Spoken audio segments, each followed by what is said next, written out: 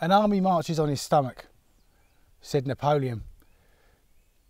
But how do you get the grub into your army's stomach? It's evolved through time, right guys?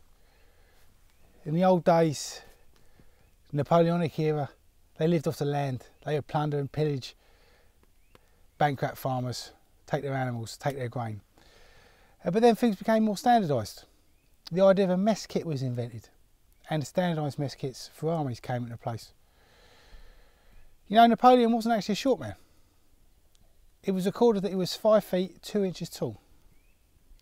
But in the pre-metric French system, a French inch was larger than an imperial or a British inch. So he wasn't actually 5'2" in our today's measurement. He was actually 5'5", nearly 5'6", which was just a snadge under the average for the time. In the mid to late 19th century in the Swedish army, you could well have been issued one of these. This is a copper tinned mess kit. So this is a Swedish military canteen kit, mess kit, call it whatever you prefer, from the late 19th century, 1875, maybe a little bit earlier, 1865, up until around 1895, this was the model that was in use. Now as we get into it, you're going to see that this has got basically the same DNA of the mess kits that have followed through for the military ever since then, for nearly 150 years. Now around the time that this was built, this became vogue in nearly all European military circles. This basic type of mess kit, this was what was decided, okay, this is what we need to give our people. So although this is the Swedish model, this would have been common in principle to other militaries of Europe of the time. The construction is of copper, which is tinned. Now you can see the tinning on this has become corroded over time, tarnished over time. The reason it is tinned is because, not because copper is poisonous, but because certain acidic sour foods will react against copper and give you a bad taste. It comes in two parts. This is what's commonly known as the frying pan, although of course it doesn't look much like a frying pan we use today, but it's a shallow cooking pot, and which has got the handle built into it. And the handle, and this is going to be a common theme of the Swedish mess kits, has got two loops in it, and these loops are for, one finds a stick, you push it through the loops, and then you've got a heat proof handle or an extension so you can put it over your fire. I've had many people on my videos describe these loops as designed for a bayonet. Now these loops are common from the 1875 through to the 21st century basically, and the size of the loops never change. But the size of the bayonet in the Swedish army and the type of bayonet changed considerably during the last 125 or whatever years.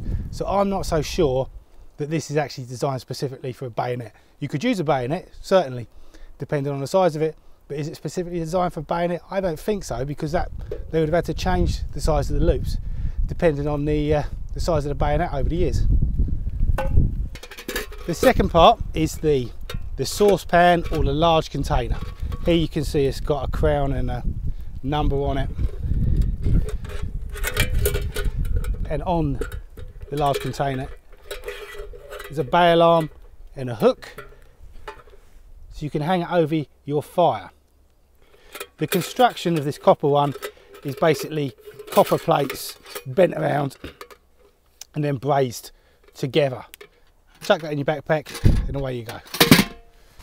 In 1895 the Swedish army introduced this model made out of aluminium.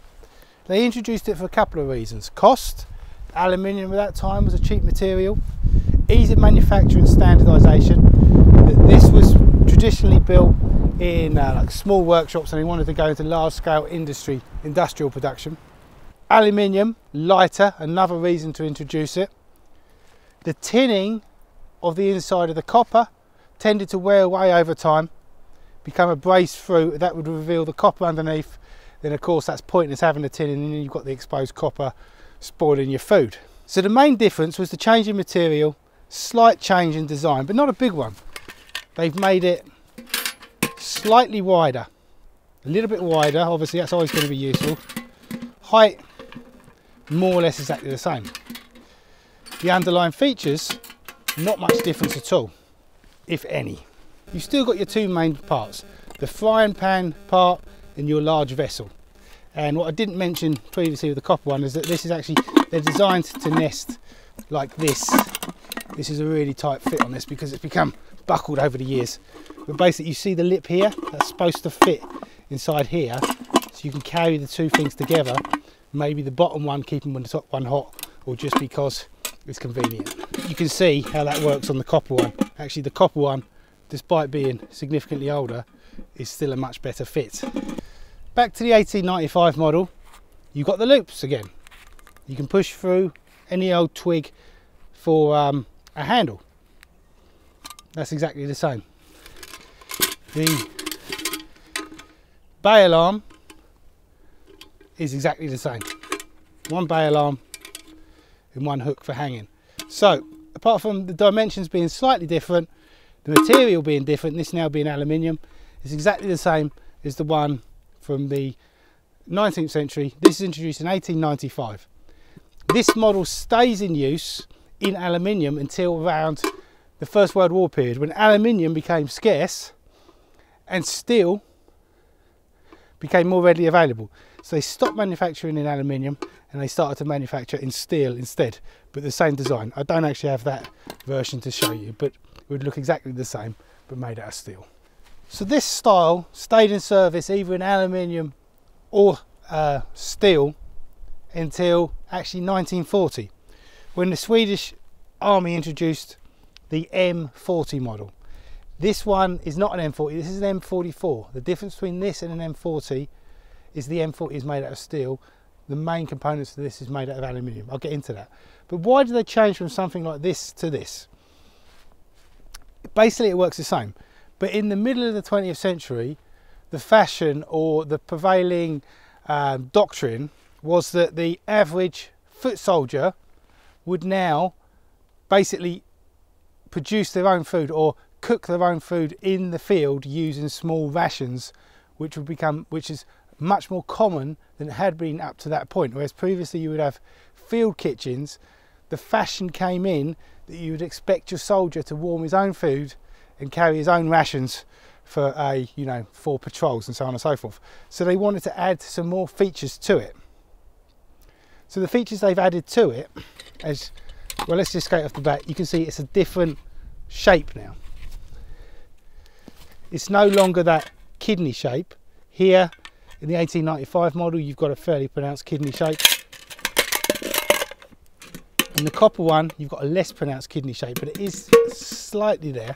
So they've gone from kidney and they've basically gone back to an oval shape, or gone to an oval shape, and it's squatter. So you've probably got the same volume, but it's a broader squatter design. And you're going to notice this, right? You've got the cooking shield, where you can put a alcohol burner in that, or you can put that in an open fire and then balance your pot on top. I've got a whole video just about this kit, so for more info please check that one out. Mainly I just want to compare and contrast to the previous generation's models. So, but let's get into it. Now you're going to see, okay, no surprise here. The frying pan, a little bit broader, deeper than the original copper one, about the same depth as the 95 model. And it has, of course, those loops on it for pushing a stick through for your handle.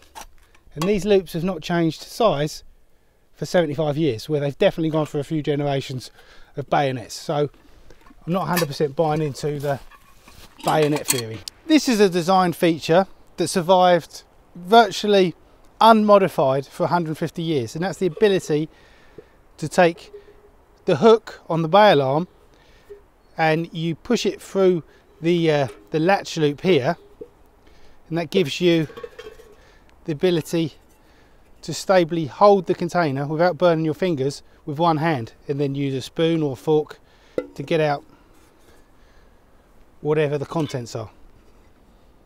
Super clever idea, and that's why it never changed. And here is a little bit of a bonus to add in, same type of generation. This is the Swedish Army cutlery set, nesting cutlery set.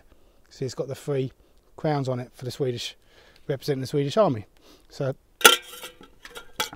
this would all have been commonly used together. So there you've got it, 150 years nearly of military canteens, and you can see the principle never really changed. It was a good idea, and it was kept in operation for over a century with only material changes. And then the idea of going to, actually this would be your whole camp kitchen in the mid 20th century, so they added parts to it for that. Till next time, take it easy.